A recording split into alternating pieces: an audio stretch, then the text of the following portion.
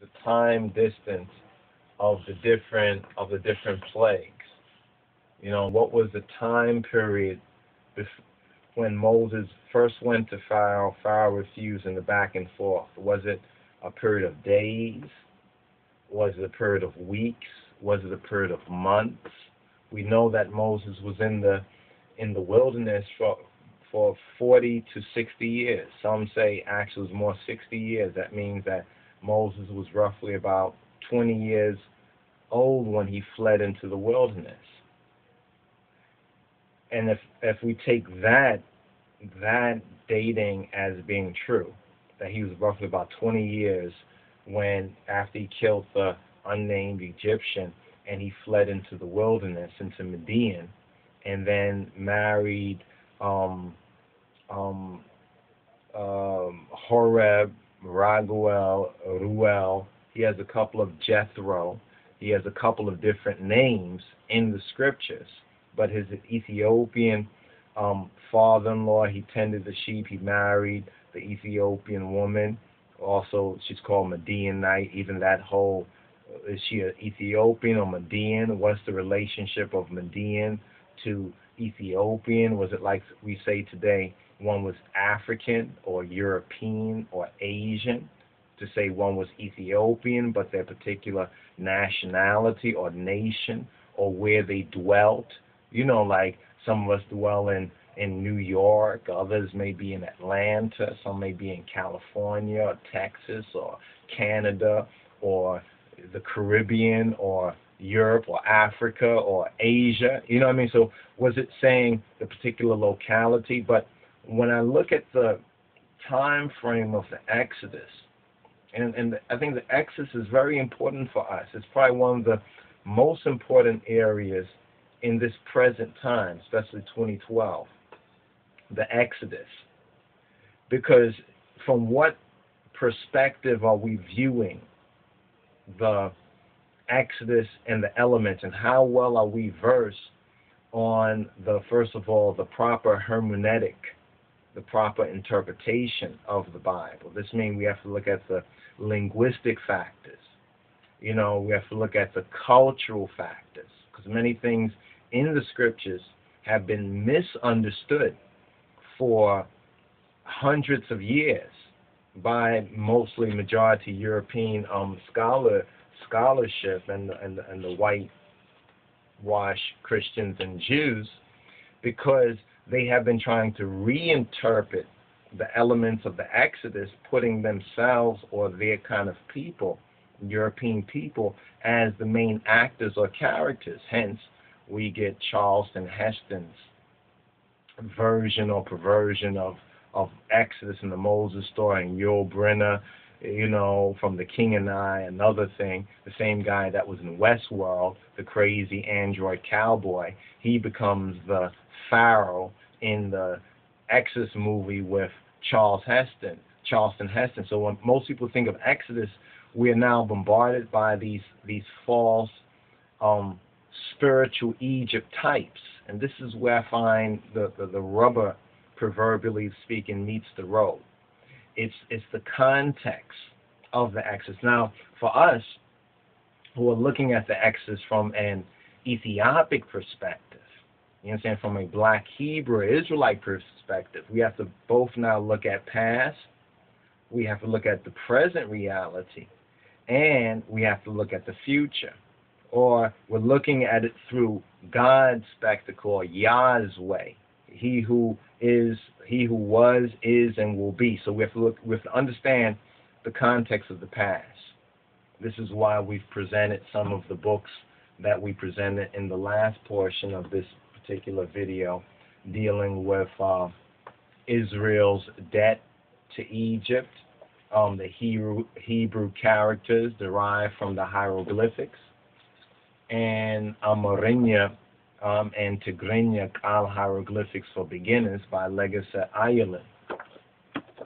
So we pointed out that as just some reference material, resources that will help clarify some of the points. For example, in the Exodus Decoded, James Cameron, producer, director, and the filmmaker, Simcha Jakobovitsky, They did a pretty interesting, and in many ways it presented certain elements. And I thought to speak a little bit more on these elements, how they also connect with where we're at in our present studies and 2012. Now, when I mentioned and I said that, how long was the Exodus?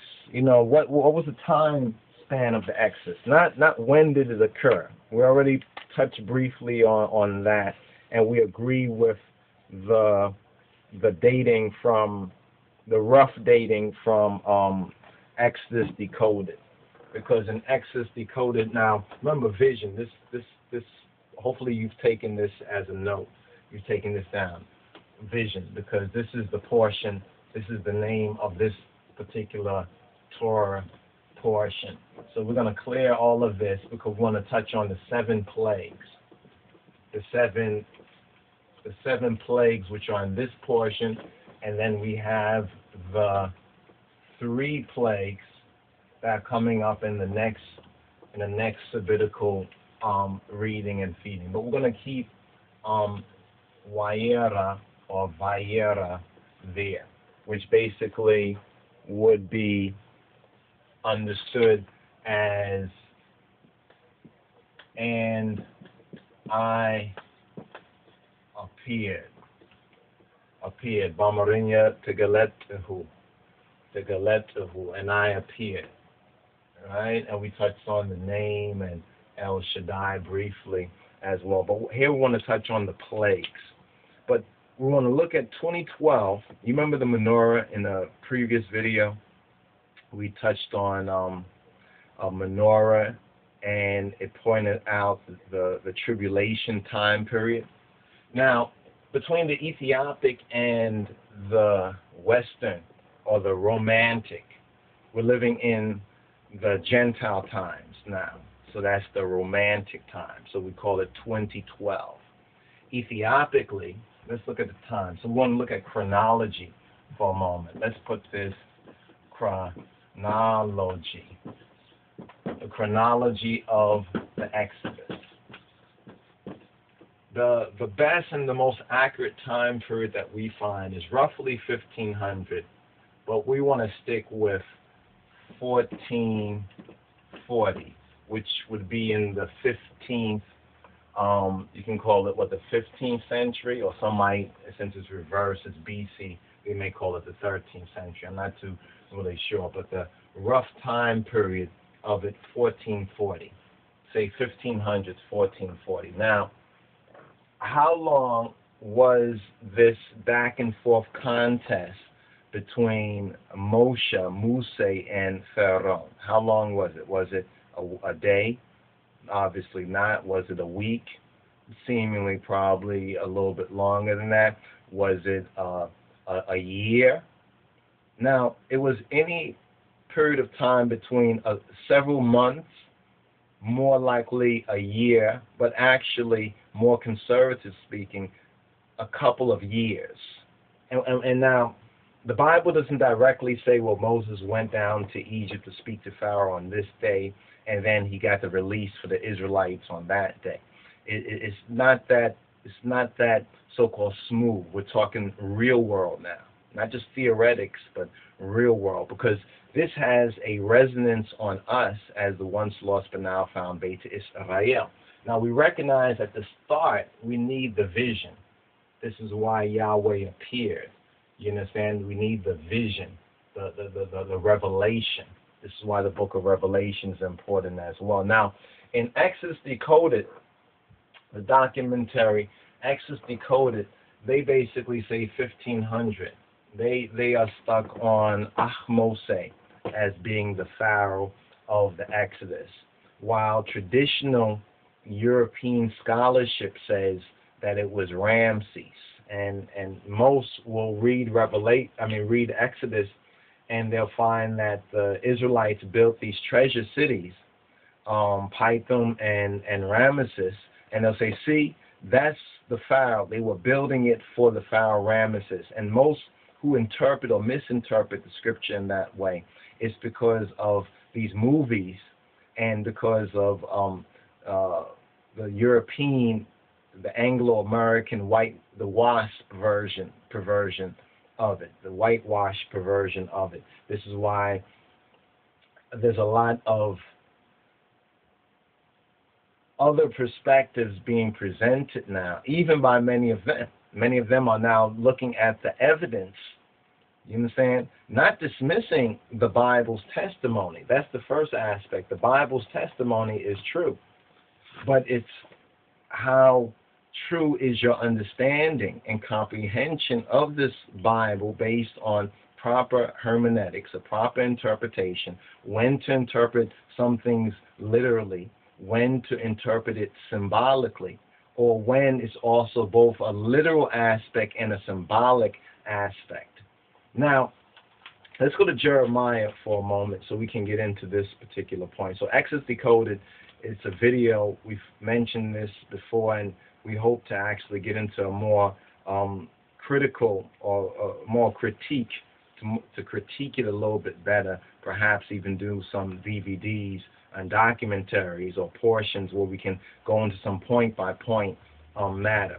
But since we're still in this 14th Torah portion, reading and feeding, we want to continue in this spirit.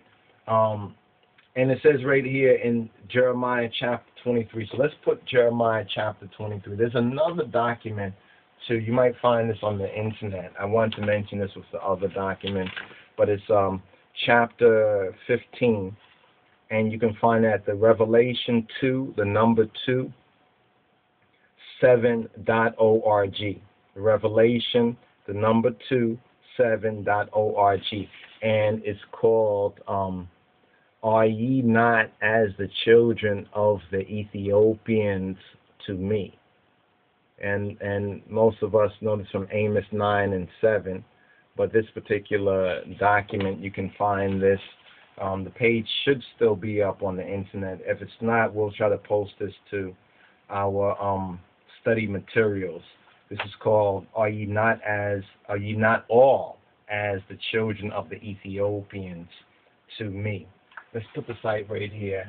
And Revelation 2, like that, 7.org. Let me just check it again. Yeah, 2:7, and it's chapter 15. Chapter 15. Get this document if you can. Are ye not all as the children of Ethiopians? And I would highly suggest ones take either print it out. Here we have a printout here. It's about 47 pages, but it's probably well worth to have a hard copy of it as well, but at least get a read of this document. Are ye not all as the children of the Ethiopians to me? And the brother who compiled this and wrote this, he has passed on to the spirit world. A European Jewish brother actually that wrote this, and it's a very very interesting documentary. Michael, his name was Michael. I forget his last name right now, but still Michael is a good name. And we pray that Jah has mercy on his soul. He's done some justice in this research, compilation, and writing, and there's a lot of other information at the Revelation27.org. This is for the brothers and sisters who are serious and doing due diligence and really are trying to bring it together, at least to understand it, to know the truth, know the half of the story that hasn't been told till now. So Revelation27.org. And we're going to touch on some of the information here as well, but we think that this goes well with understanding this Exodus theme from a black perspective, or the black Israel. We as the once lost but now found Beta Israel, or Ethiopian Hebrews and elect Rastafari. This is a very, very important document that gives a historical, cultural context to what we're about to read here in Jeremiah chapter 23. Now in Jeremiah, let's put this right here, Jeremiah chapter 23. The whole chapter is well worth. This is another important chapter in the scripture that we think connects with this present period that we are in. Verse 7, it says, therefore, behold, the days come, saith the Lord, or Yahweh, that they shall no more say, Yahweh liveth, or the Lord liveth, Jah live, Yahai, which brought up the children of Israel out of the land of Egypt. Now, we know that this is said. This is, we're beginning from verse 7, though we will suggest to read the whole thing. This chapter dispels the spiritual Egyptian dream, this dream a lie. The whole MLK dream a lie, white girl's dream going down into Egypt, so forth and so on, the Washington March. This one chapter here puts nearly 40 years of our past and present history in its spiritual context. So when we're talking about 2012, we are not just talking about 2012, this is 2012 right here, but we should be looking beyond just 2012. 2012 is the opening of a prophetic time and space. But if we are not prepared to be proactive in it, it can be the most devastating and destructive time in human history. It all depends on how are you prepared, or will you be prepared, or will you be unprepared? Will you be prepared in heart, in mind, in body? If you're prepared in heart and mind, and the spirit and the soul, then it's very easy to deal with the physical world or the material world situation. But unfortunately, people have their priorities. Part of this Babylon, this confusion, we have our priorities actually backwards. We have our priorities wrong. And this is one of the reasons why, in spite of all the learning that many of us can come to, as Scripture says, forever learning but not able to come to the acknowledgement. When are we going to come to the point of acting on the knowledge, or acting on what we know, or what we believe, or what we admit, what we amen as the truth? That's the question each of us must ask. But here, verse 7, it says that no longer shall this be said, that Jah liveth, the Lord liveth, Yahai, Yahweh Chai. He's the living one which brought up the children of Israel out of the land of Egypt. Verse 8, it says, but the Lord liveth, Jah liveth, Jah lives, which brought up and which led the seed of the house of Israel out of the north country, and from all countries whither I had driven them, and they shall dwell in their own land. So let's focus on these two verses right here. So this is the Jeremiah Exodus. This is now the Jeremiah connection with Exodus. Now, if you look at this chapter 23, chapter 23 speaks to the future restoration. The Bible also talks about there'll be a particular age, a new age, in which this will be the age of the restoration, a time of restoration, a time of refreshing, a time of renewal. And we've touched on this in another video as well, but we're linking that, which is prophetic, you understand, speaking of a new dispensation, a Adis Zemen. And here in the prophet Jeremiah, Rimius, it says the future restoration and conversion of Israel. So there'll be a future restoration, and there'll be a future conversion of Israel. And then there's a message in this chapter 23 of Jeremiah to the faithless shepherds. The faithless shepherds. Now, we've connected the link with the faithless shepherds, since the shepherds are those spirits like the pastors and the preachers. We know that the Negro or the so-called black pastors and preachers, and this also includes kings, have not been faithful shepherds according to this word, the Bible. And the Bible is where they derive, you understand, as far as document their authority and their ministry. Speaking to the black and Negro pastors and preachers, they have not done due diligence to prepare God's people, to prepare this lost sheep.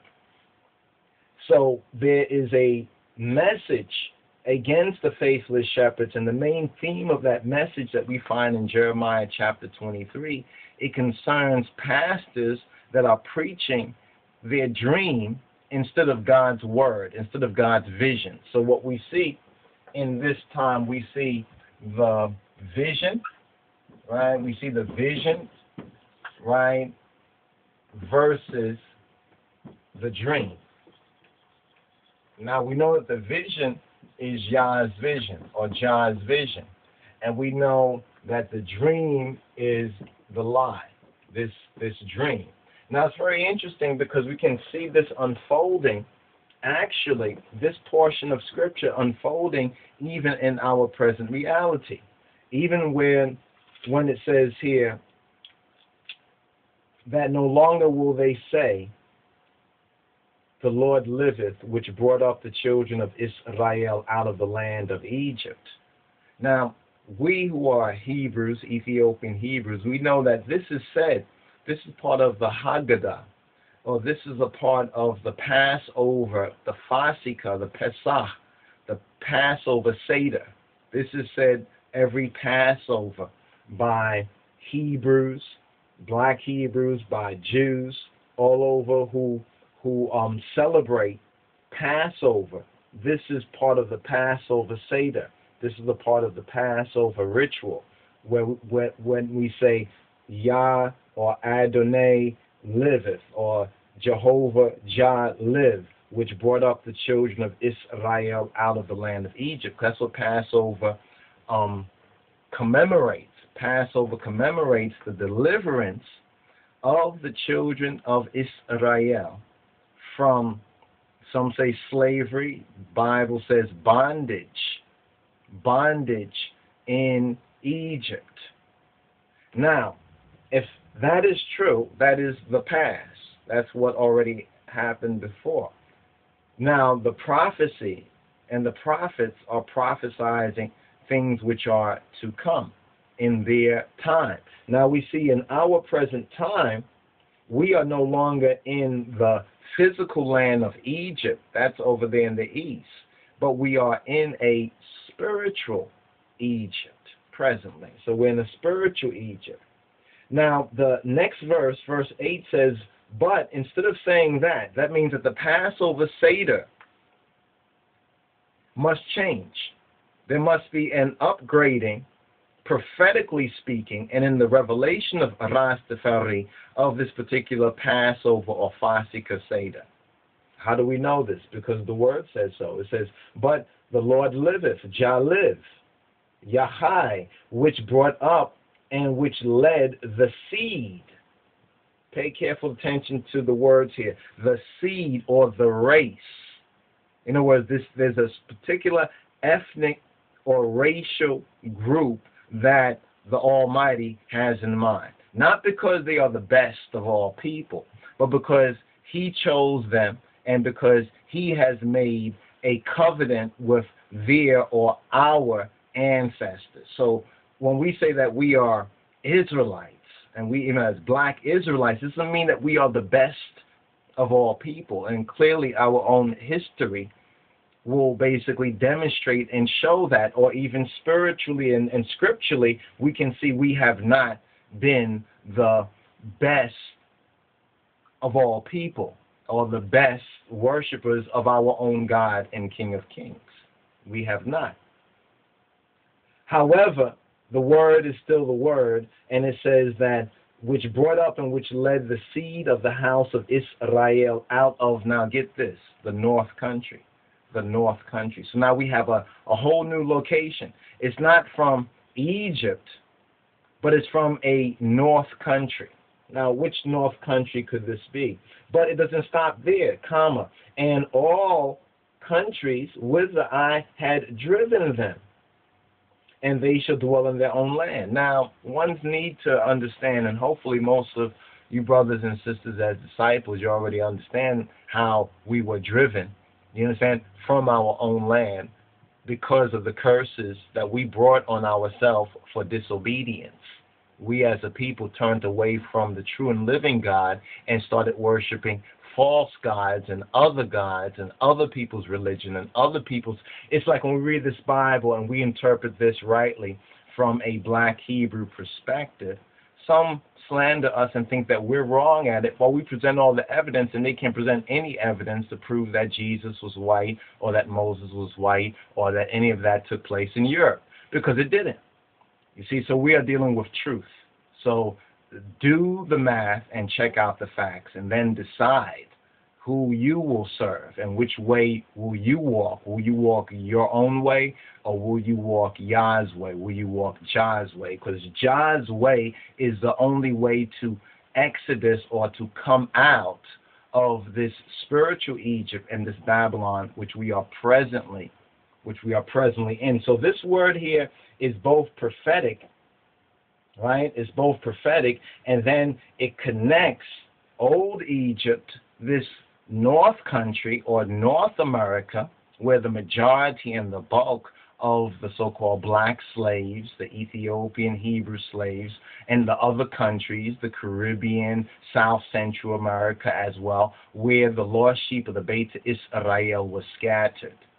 So, two things. Our Passover Seder, and then this is coming up, I think, April, roughly around the time of April. You can check our Hebrew Judaic calendar for the exact precise dates of it. But within the Seder, in other words, the Seder is like the meal. There's a Seder meal where the family, the Hebrew family, come and have a meal together and recall what occurred from ancient times. But here Yahweh says that no longer will they say this, because it will not just be a memorial, but there's an actual reality of a new Exodus. So when we talk about Exodus, historically speaking, scripturally speaking, it's important for us to get a groundation so that we can see the correspondence and the resonance of where we're at presently and what the Almighty is showing us in vision for the future. You see, so when we say the God, the God who is the God of Abraham, Yitzhak, and Yaakov, or the first power of the Trinity, the triune God, the Jewish Trinity, he who was, he who is, and he who will be. So when we recognize what has already happened, when we recognize the true correspondence of what is happening, this now clearly demonstrates that the vision of what is to come is true, and gives us the not just the opportunity but the responsibility to be prepared. Be prepared in mind, be prepared in heart, and be prepared physically, in that order. Now, the reason why we want to touch on this particular chapter right here, Jeremiah chapter 23, 7 to 8, is to further demonstrate that my people perish, right, because of a lack of knowledge. And the people without a vision, you understand, also perish. But they're seeing something. They are caught up in this dream. And now this dream now, really, when properly understood in spiritual Egypt, is bondage. It's slavery. It's a new form of slavery. The old reggae song that says they took the chain off our hands and our feet and they put it on our brain, or they put these chains on our hearts and minds. But even so, we have the opportunity, by making our wills obedient to good influences and to study and show ourselves approved, so we will know what to do to come out of that. You understand? To come out of that. And the gateway and the doorway, we're at the gateway and doorway of this time of change, of this new dispensation. so-called 2012. But it's not just about the day, but it's about the next 7 to 8 years as well. We have to really understand that everybody's hyped up about this particular day, but they're not really recognizing because of not recognizing the chronology. You see, you have to look at this chronology. You have to look at the time. You see, time is very, very important. That's why it says to redeem the time. You understand? Because the days are evil. The days are extremely evil, and the spiritual warfare that many of us have been going through and still going through, it's a part of the walk. You understand that anyone who seeks to live godly or seek to live according to Jah's precepts will suffer, you understand, persecution. You understand, will have adversity and will have to go through it. But if we learn how to suffer, we cannot suffer. And this is why the way of Christ is so exemplary for us. And it behooves I and I to learn it and to do it. So let me just connect this right here, and we'll pick up on this hopefully in the next part of this. Revelation 11 and 8, because it speaks about now there's 42-month, there's a 42-month prophecy. Some say that 42-month prophecy is roughly, some say 3.5 years, right? 42 or so months, about 3.5 years, 36, roughly 3.5, more or less, I think 3.5 years, 42 months. And it says here in verse 8, it says, and their dead bodies of the 2 witnesses shall lie in the street of the great city, which spiritually is called Sodom and Egypt. So there's a great city, and this great city has a spiritual name, or is called spiritually. It's not actually named Sodom. It's not actually named Egypt. So this is where we derive the idea of spiritual Egypt. But we're forgetting about spiritual Sodom. What about spiritual Sodom? Now, there's a connection with some of the History Channel videos and what they've been talking about, the lost world, Atlantis, as well as Egypt decoded. And we're going to touch on that, which is where also our Lord was crucified. Now, our Lord, if they're saying our Lord Jesus Christ, was he crucified in Sodom? Not that we recall. It was outside of Jerusalem, right? Then it says, and Egypt, which spiritually, so it's spiritually, so now there's this great city. There's this great city. It says, and their dead bodies shall lie in the street of the great city. Now, some connect this great city, and they say, well, this city is Babylon. This great city right here that it's mentioning is Babylon, but others will say it must be Jerusalem. The great city must be Jerusalem. Jerusalem. But it doesn't say exactly what this great city, but it does mention a spiritual Sodom and a spiritual Egypt. A spiritual Sodom and a spiritual Egypt. And that's what we want to touch on further as we explore the link between the so-called Atlantis, the Minoan civilization, Santorini, that volcanic explosion, which some say was a part of the natural disaster that figured in the miracles in Egypt, but also the plagues that befell upon Egypt. And then we also want to touch on which particular gods were directly mocked by Aaron and Moses, showing and demonstrating the true power of the one God. And it says right here in 12:12, we're not up to 12:12 yet, but just looking forward, the redemption that's typical by blood. It says, for I will pass through the land of Egypt this night, and will smite all the firstborn in the land of Egypt, both man and beast, and against all the gods of Egypt I will execute judgment.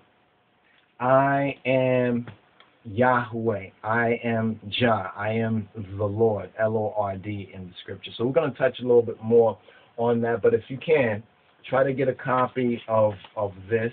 Check out Revelation27.org. It's are ye not as the children? Are ye not all as the children of Ethiopians unto me? O children of Israel, is the rest of his chapter 15. Chapter 15, very important chapter right there. If you can get a copy, you can order one from us, or you can see it on the YouTubes, and it's out there on the internet. The James Cameron Exodus Decoded. I want to touch on that. There's another one, Lost World, which speaks about the Santorini volcano and the eruption. And we're going to point out the Ethiopic, what is the Ethiopic connection with all of that was, for whatever reason, left out of those documentaries, but we'll deal with the half of the story that hasn't been told from an Ethiopic perspective. So, brothers and sisters, just helping I and I get the bigger picture. Stay tuned, more to come, Yah willing. Shalom Rastafari.